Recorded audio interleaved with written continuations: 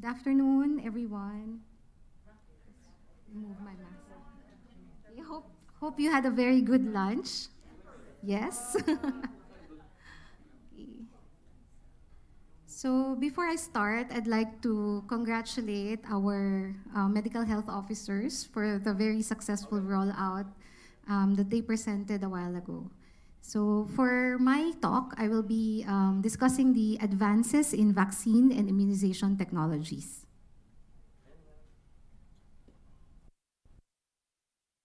Okay, so I will be talking about the vaccination milestones, the novel vaccine technologies, the new vaccine platforms, adjuvants, and the new vaccine delivery systems.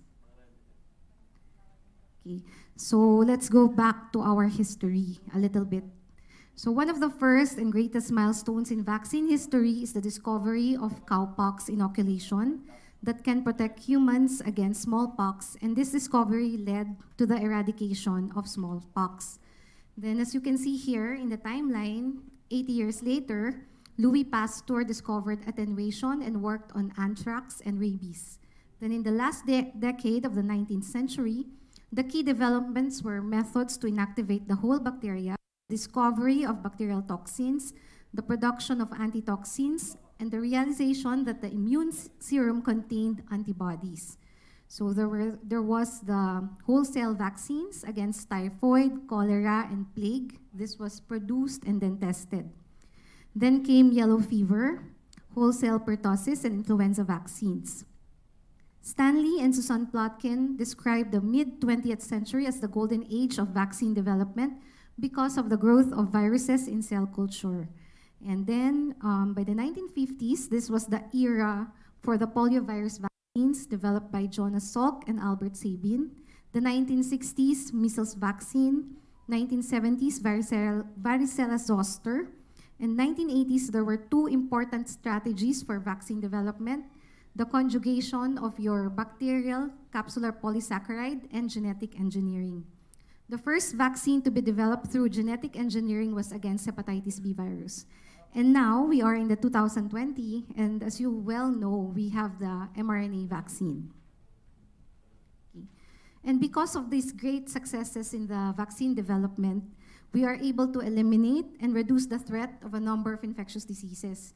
So this data shows you data from the US that when they introduced the vaccines, 96 to 100, there was a 96 to 100% reduction in cases of diphtheria, measles, mumps, pertussis, acute poliomyelitis, and also in deaths.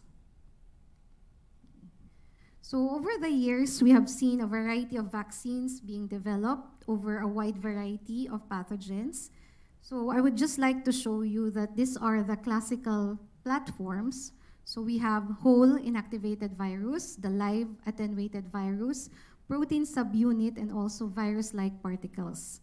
Now for the newer platforms, we have viral vector, DNA, RNA, and also the antigen-presenting cells. So I think we all know these conventional technologies. We have the live attenuated vaccine, which are prepared from weakened pathogens, and examples of which are your MMR, BCG, cholera, rotavirus, varicella. And then for inactivated, they are derived from killed form of the virulent pathogen. Examples are polio, hepatitis, diphtheria, and tetanus. For virus-like particles, we have HPV, synthetic peptides, we have meningococcal group B, fractional inactivated vaccines, diphtheria and tetanus toxoid, and acellular pertussis. For polysaccharide and polysaccharide conjugate vaccines, we have meningococcal, typhoid, pneumococcal, and Haemophilus B. So I'd just like to maybe mention a little bit about virus-like particles because you may also have heard of this because of the COVID-19 vaccine. So these are macromolecular assemblies designed to mimic the morphology of a native virus. It has increased potency due to multivalent interaction, but there are some manufacturing challenges such as the design, in purification, and also in storage. It is used in several licensed vaccines such as hepatitis B and our HPV. It is also being developed for chikungunya, Zika, and SARS-CoV-2.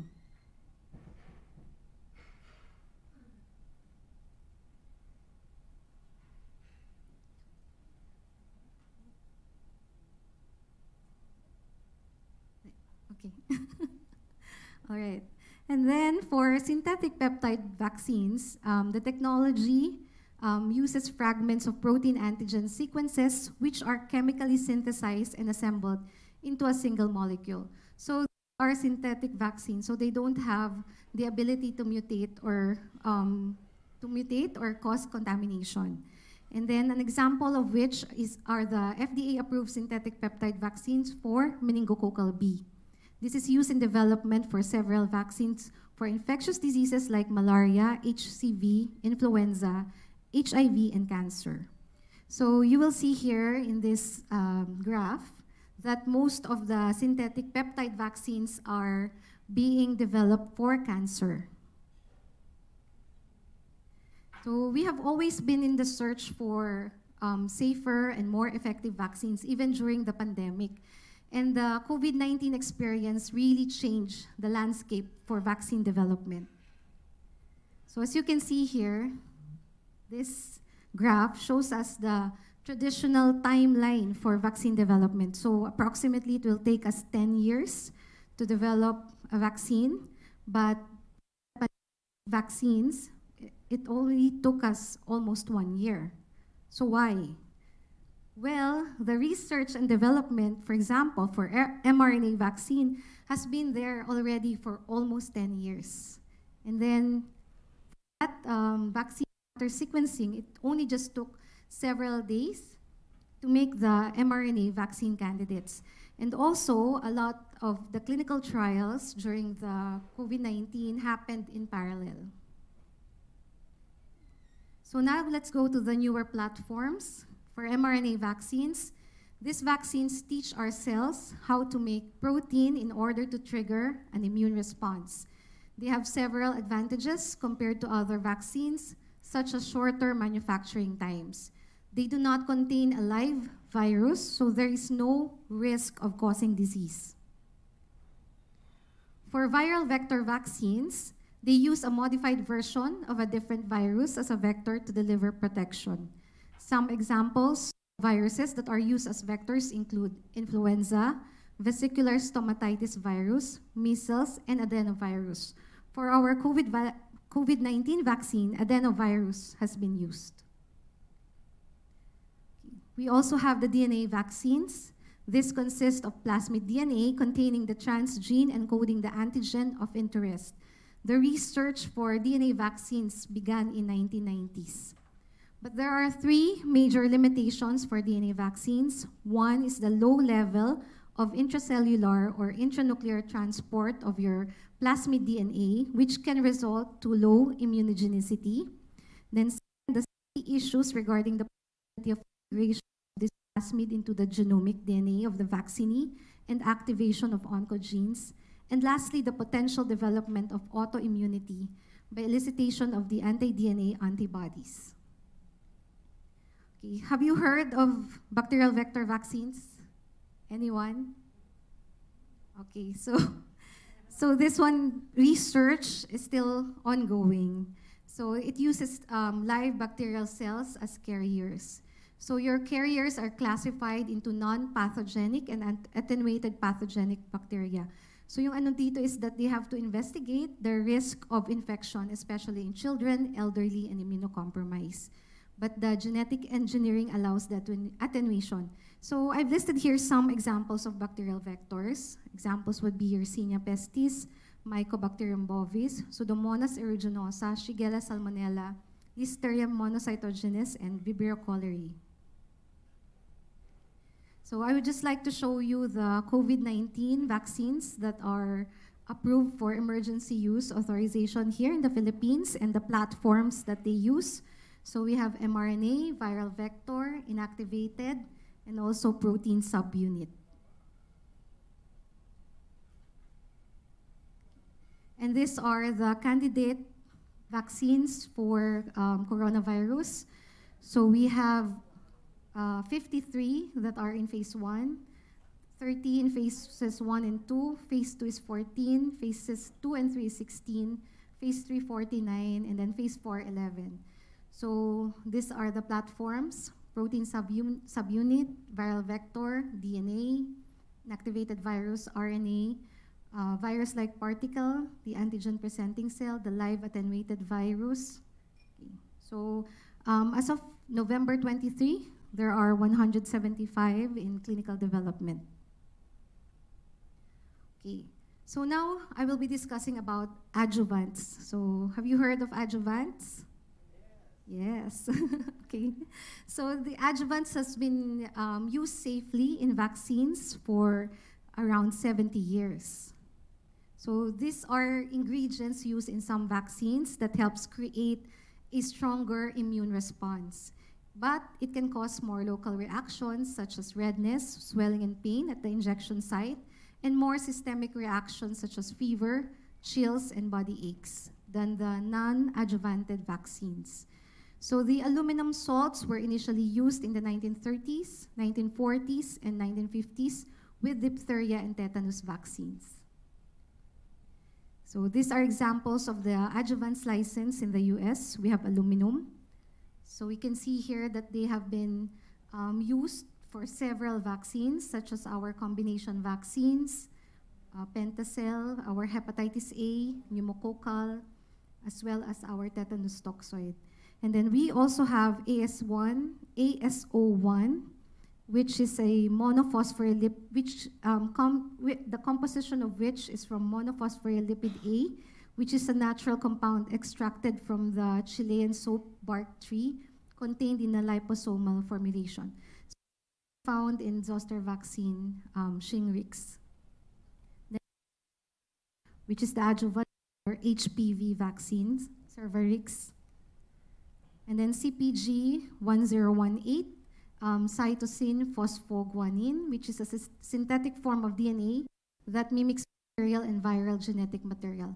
It is found in hepatitis B. Matrix M, so this one can be found in our Novavax vaccine, COVID-19. And lastly, in this list is 59, emulsion, and can be found in Fluad or our Fluad quadrivalent vaccine. So our next question is, after the adjuvants, the platforms, can we do more? Yes. Gusto ko si Dr. J. Lo. Yes, we can do more. Kasi we've been hearing there are a lot of vaccine hesitancy when you were in the field or in the ground, and vaccine compliance is really challenges in increasing our vaccination coverage. So the answer is yes, we can, because we have also researches in key delivery systems for our vaccines. So here we have the nasal and pulmonary immunization, which uses liposomes, polymeric nanoparticles, gold nanoparticles, and also micelles and dendrimers. So the example of this vaccine is the flu mist, this one. This is licensed in the US. Okay. Next, we have oral immunization. So I know that you also know that we have oral vaccines. Here in the Philippines, we have polio, rotavirus, typhoid, and our cholera vaccines. So yung mga ganitong vaccines is one of the most patient-friendly administration route. Okay. So di ba kung lahat sana ng vaccines natin oral. Okay, so for cutaneous immunization, here microneedles, scaffolds, hydrogels, particles. So imagine for this, ito yung mga dati pa nating naririnig na patch na lang yung vaccine, so it's made up of microneedles. And then for the other vaccination technologies, they are also developing ways on how we can only have single immunization. So ang tinitingnan dito are the polymeric nanoparticles, emulsions, and also microfluidics devices. So I'd just like to show you also that some that are in the clinical trials right now for COVID vaccine has applied for this vaccine delivery system. So we have here the aerosol. nebulize na lang din ang vaccine. Kasi it will use a nebulizer. And then, this one is inhalational, and then intranasal, and then intradermal. So like our BCG vaccine, oral, and then subcutaneous and IV. So, ang next question natin, what's next? So, we should always be searching for the most effective antigen. We should always ask which genes must be upregulated or downregulated. What antigenic constructions can be used to achieve a protective immune response? How do we develop a good adjuvant formulations? How can the vaccines be painlessly delivered? And also, syempre, sa country natin, kailangan thermostable vaccines. And also, we need to develop ways on how we can have more cost-effective manufacturing, as well as be able to deploy in a massive scale. But in the end, we need safe and effective vaccines. So I'd like to end my presentation by saying that may question din dito, what if it took only 100 days to make a safe and effective vaccine against any virus? So it has already started. Yes, being initiated by the Coalition of Epidemic Preparedness Initiative, as well as the UK government. They hosted this global pandemic summit exploring how we can respond to the next disease X by making safe, effective vaccines within 100 days. So, ang naging nila is to invest $1.5 billion. Okay? So, thank you very much for your kind attention. Thank you, Ma'am Mayan, for that very concise lecture.